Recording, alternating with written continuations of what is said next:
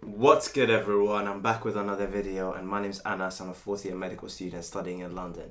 Today's video is going to be a mad one, and the reason for that is I've spoken a lot about the iPad and me using it, using OneNote, but now a lot of people have said that they use other apps, and I thought for the sake of the channel I should spend some of my hard-earned cash, which is not really hard-earned, student bursary, but still some of my cash, and I paid £10 for the app on iOS, £10 for the Mac OS app, and then I used Notability as my daily driver for the past 2 weeks for note making, for university, and for studying in general. And I have come to some conclusions which I'm going to share with you today, and basically 5 reasons that Notability is better than OneNote. Although OneNote is better in other areas, but that's a different video. Without waffling too much, let's get into the first reason. And I've got Notability open up on here. And the first reason that Notability is better than OneNote is the ability to record audio, particularly probably for lectures.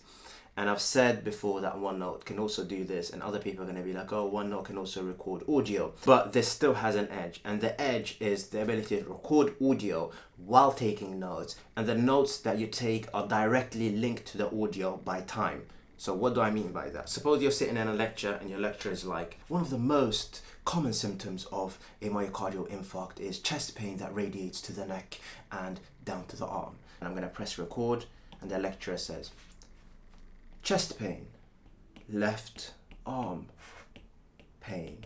So you'll see that the writing is coming up as the audio is playing. Chest pain, left arm pain. And what you can see there is the notes are directly linked to the audio by time. On the other hand, on OneNote you can't really record lectures. Actually, let's show you there. And let's try and record something, and now the audio is recording, but I can try to take notes. It's not really letting me, and then I can stop the recording and the audio's there, and then I have to take notes afterwards. So yeah, that's pretty sick of Notability. Reason number 2 is zoomed in writing. And the problem that you might come across when you're writing on an iPad that has a smaller screen is that you want to write a bit more neatly, so you need to zoom in, and then you want to write something. You want to continue on the same page, so then you need to move and then keep writing and move and keep writing. But then Notability has come up with a solution here.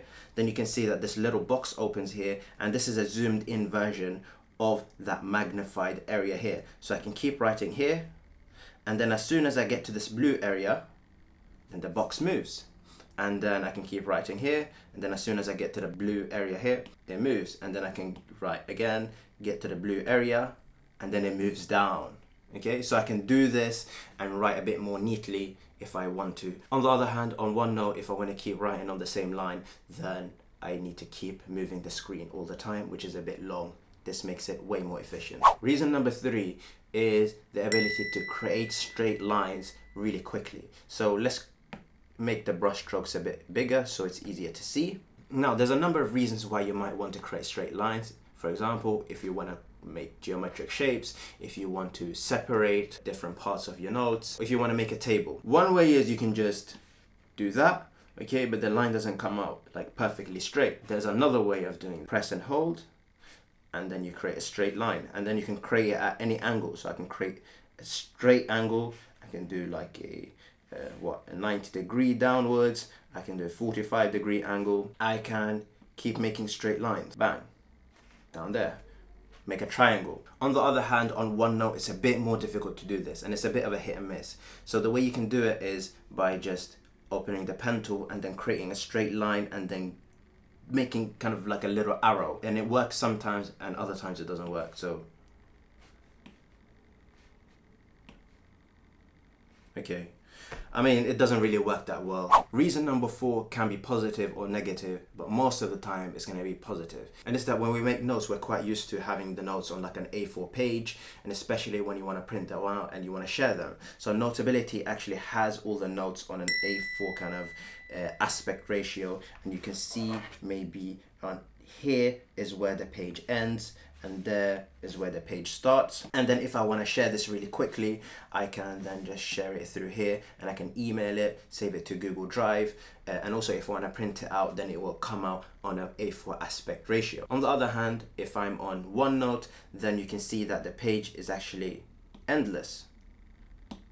I can keep going. And suppose one day I want to actually share this and I send it out to someone else, then it will come out on some kind of weird sized kind of shaped paper.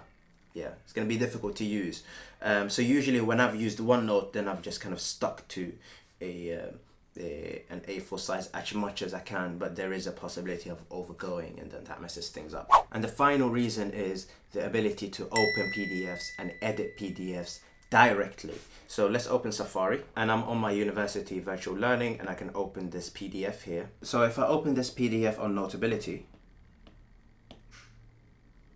and so the PDF opens up like this, and I can edit it directly, draw arrows, I can underline things, I can highlight things on here, and I can't go beyond the PDF kind of thing. You can see here on the left, I'm trying to go beyond, it doesn't open up. So it sticks as an A4 PDF that I'm editing directly.